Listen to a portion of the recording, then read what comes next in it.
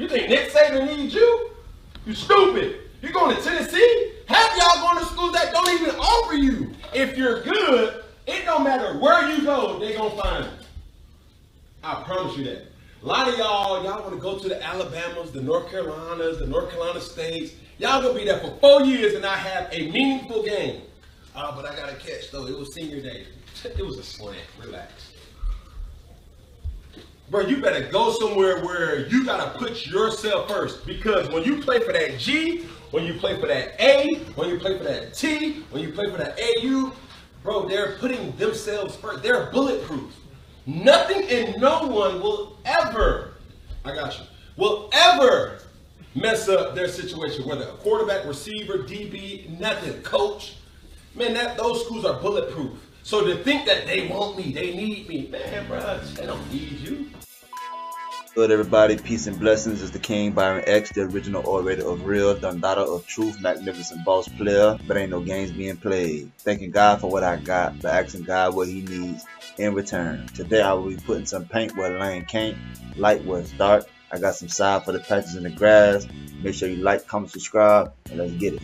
So today I want to talk about a few different things that I wish somebody told me when I played the game. You know what I mean? If you're really a dog, you know, and you consider yourself a complete football player, the scouts will find you. The people will find you. You know what I mean? It's been proven over and over again. You know what I'm saying? Cam Newton did it at Blinn College. Aaron Rodgers did it at City College in San Francisco, right? So the lesson I want to push for free is, you know what I mean? You got to go where you're needed, not where you want to be. Destination you are yearning for, right? The people that you're trying to get around, the things that you want don't want you.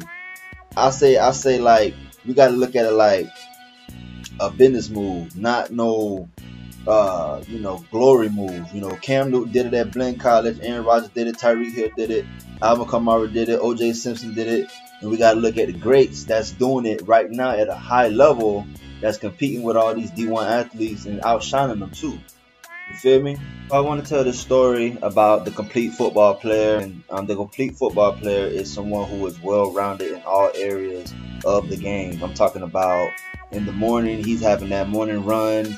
He's coming in, he's coming to school, he's handling his business in the classroom, he's dominating, you know what I'm saying, the film room to the level that you wouldn't even think, like the details that he knows about the game, understand the game on an intellectual level, you know what I'm saying, you know, and really knows that it's not about just being on the football field, but knows that it's about being in that classroom and getting them scores and getting that test right, you know what I'm saying, and then honing your craft, because it's almost like you're playing yourself if you can't become a student athlete. You know what I'm saying? You have to become a student athlete first. That student athlete, you know what I'm saying, is mandatory, you know, or you won't go nowhere. You will stay right within the perimeters of your city, and you will be forced to either get a job at a shoe store, or you will be out in the hot sun working. Or if you got a family that has a business, your ass will be right under them working. You know what I'm saying? If you got your own hustle, you're gonna be working. You're gonna be at the grind. You know what I'm saying? Trying to get that M like everybody else in his life. Trying to get that house. Trying to get that car. You know what I'm saying? All that worry-free days goes away. Worry-free days goes away. You know what I'm saying? So here's a quick story on how one of the best running backs I ever saw play the game in South Florida, besides Dalvin Cook, his name was Mike Bellamy. Kind of what you think your chances are. Obviously, you're kind of leading this thing pretty big. Well, I'm ranked first in 1 and 2 tonight, so I just came out here pretty much just to run my race, to stay in the blocks, and that's pretty much it. My coach just told me to be comfortable and be fine with everything and just sit and just see what happens. And tell me what you just did. I just ran the 100. I just cruised across the line. I don't know my time yet, so hopefully I'm just waiting for the time to hit. All right, so talk to me a little bit about your recruitment right now. Obviously, Clemson's kind of in the front runner position. So tell me how that happened and what's going on with that. Honestly, I like Clemson right now. I'm going up to visit their college in a couple of weeks. But I already said, like, when I was a freshman, like, wherever I can go, whoever's playing me, that's where I want to go. Mike Bellamy is probably one of the best running backs I ever saw touch the football. You know what I'm saying? From the hike to the motherfucking, referee throwing his, hands in the air. It was explosive, man. I'm talking about, they ran a wishbone offense. And so there was 3 running backs, you know what I'm saying? And one would always go in motion. And they would end up tossing it, running it up the middle. And it just, you could not stop it. You could not stop it. One thing about Port Charlotte High School or, Charlotte County in Florida is, these boys played together from Pop Warner all the way through high school. And the offense, the defense, they're very similar. The same offense used in Pop Warner is the same offense that's used in high school. So I can remember this kid, you know what I'm saying? I can remember his jersey. I can remember the dreads. He wasn't that big of a kid, but I'm talking about it looked like he was running a 4.2 every time he got the football. I mean, football speed is different from track speed, and the level of acceleration that this kid had, man, was just like, you just knew he was an NFL player. As soon as you saw him touch the ball, absolutely one of the greatest players that I ever saw play the game. You know what I'm saying?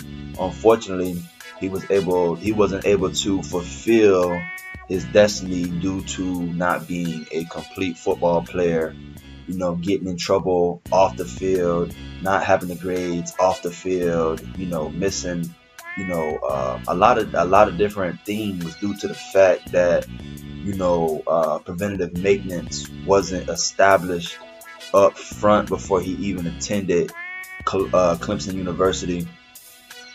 I wanted to speak on the downfalls that we all have, you know what I'm saying? And I wanted to speak on how we can prevent other players in the future from messing up. And one key reason, one key lesson is to, stay focused, stay available, and, stay ahead of time, plan ahead.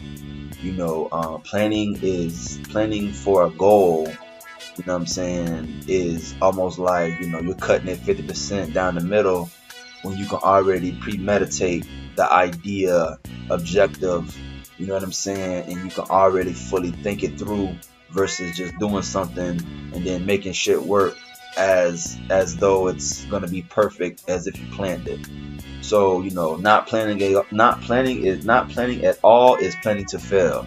And I believe that Mike Bellamy didn't plan. He didn't plan correctly on his mentality, his attitude, the behavior, you know what I'm saying? Like, that shit remained the same. And of course, again, like Cam Newton said, these colleges don't care whether you're a superb athlete. They don't need you. If anything, they're convincing you that you need them. You know what I'm saying? And that's why you commit. You know what I mean? They do need you, but at the same time, they don't need you. You're not like a end all be all. There's a million of you just like you. They just got to find it. And if they haven't found them, another recruiter has gotten that kid like you. So there are other kids like you. You have to understand that, unfortunately, Mike Bellamy was kicked off Clemson University. Tigers' backfield, meanwhile, may have a bit of a different look come game day due to the suspension of reserve running back Mike Bellamy for a violation of team rules. Bellamy did not play in the ACC Championship and will obviously miss the Orange Bowl. As for his future, here's Coach Dabo Sweeney. Expectation is, he'll have an opportunity to come back in January and if he does the right things, have a chance to go through spring. If he doesn't, he won't. So, that's just really all there is to say on it. And that was pretty much the end of it. Here's a guy that could have been, 5-star NFL running back. You know what I'm saying? Guarantee. Like, there was nobody running a rock like this kid. And, unfortunately, he fell short from minor mistakes, that we can't go back and change. You know what I mean? All we could do is just learn from the history. That way, you know what I'm saying, tomorrow ain't a mystery. You feel me? And we can go ahead and do our thing, apply the game in such a way that no one can knock us off our pivot. We're impregnable. You know what I'm saying? Nothing can knock the walls down to fuck up this mission, to fuck up this goal. Motherfucker, you can't knock me off my horse. It's the difference between Sammy Watkins and Mike Bellamy. Sammy Watkins, you know, premeditated his future before he even stepped into it. You know what I'm saying? You can catch him, you know, after school working out. You can catch him with the right crowd. You don't catch him, you know what I'm saying, trying to be no gangster online, on the internet. You know what I'm saying? He was marketable, and he was worth the millions of dollars that he received in the NFL to this day based off him, you know what I'm saying, sculpting himself to be the man he needed to be, and not the man that, you know, not the product that he was brought around in Fort Myers due to the environment. You know what I'm saying? He completely shifted towards something else. And of course, you know what I'm saying, he is now, you know, a Fort Myers legend when it comes down to, you know what I'm saying, playing in the NFL. Same thing with Deion Sanders. You know, I read his book. He talked about how, you know, he was so serious about getting his mother out of the hospital and getting her from working, period, that he didn't even go around people who smoke weed. And if you did smoke weed, he didn't associate with you. You could be his boy, but he's not going to sit in the car and allow you to just, you know what I'm saying, do what you choose to fucking prevent him from, you know what I'm saying, progressing. You know what I'm saying? And you could tell, like, you could see how people are, you know, they have their bumps in the road, everybody does.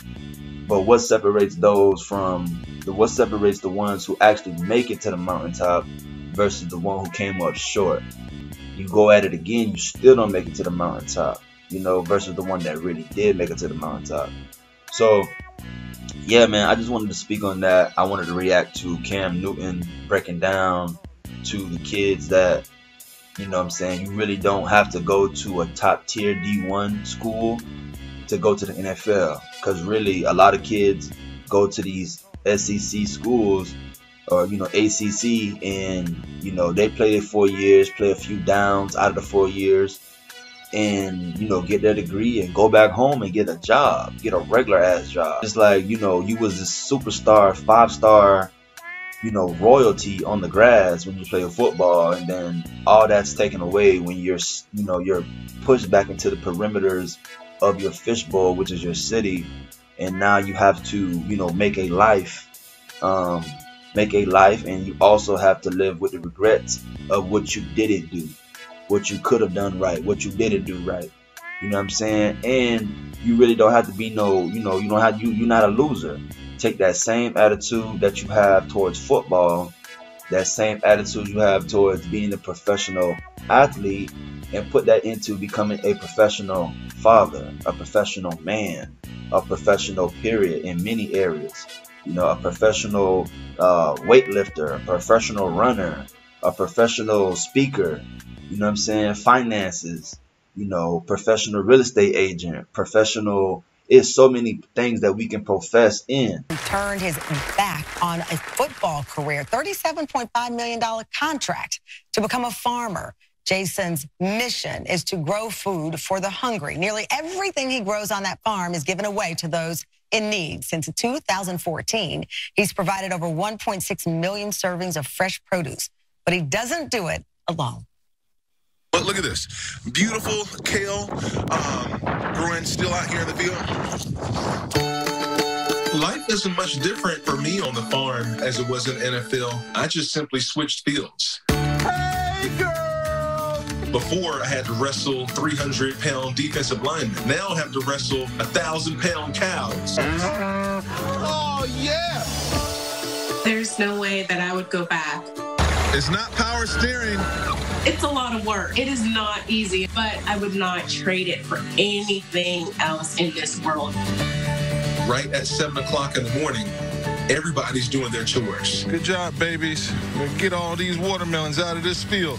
This is before breakfast, before school starts. Everybody is getting after it and getting some work done on the farm. That's the cool thing about it, is that, you know, it is a lot of work, but there's always a bounty. There's always a reward. The children, they learn discipline, work ethic, and responsibility. And none of it is forced. It all comes natural. God told me that he had something greater in store for me than all of my football career. I couldn't see it.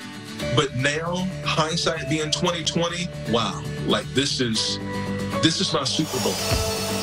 This is the King Byron X, the original orator of real, Dundada of truth, magnificent boss player, but ain't no games being played. Thanking God for what I got, but asking God what he needs in return.